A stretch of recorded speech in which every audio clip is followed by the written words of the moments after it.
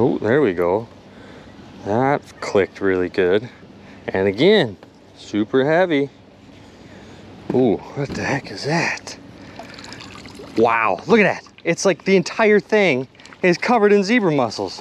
I don't even know what to think of this thing right now. You guys, look at this thing. It looks like a box, honestly. Yeah, it's like fully, oh, I think it like is some kind of box. Hold on. You guys, I cleaned off all the zebra mussels. There's definitely some writing on the back of this thing. And look at, this looks like some kind of box, man. Poor box, St. Vincent de Paul Society. No way. A poor box for St. Vincent de Paul? What do you think this was? And obviously it's super old. Maybe back in the day, like a donation box for donating to poor people, I guess? I don't know. And then maybe somebody broke it off and stole it? Obviously, that's what it seems like. We could get this thing cleaned up. We could clean out that slot and I could like use this still. You guys, that is way too cool.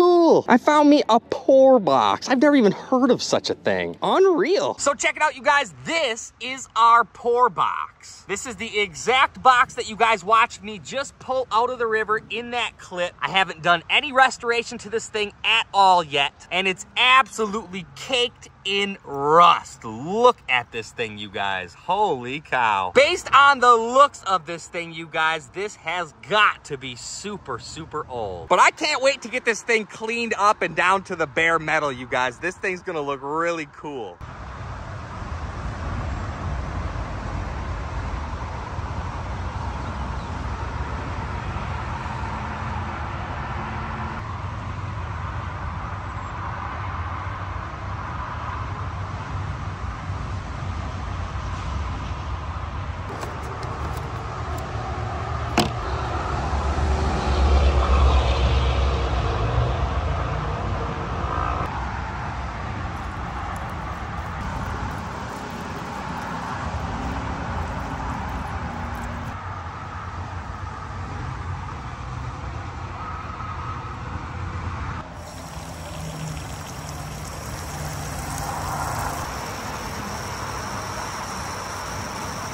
Now I think we're gonna leave it for somewhere between 24 to 48 hours. We're gonna come back and check it, and we're gonna see what this thing looks like.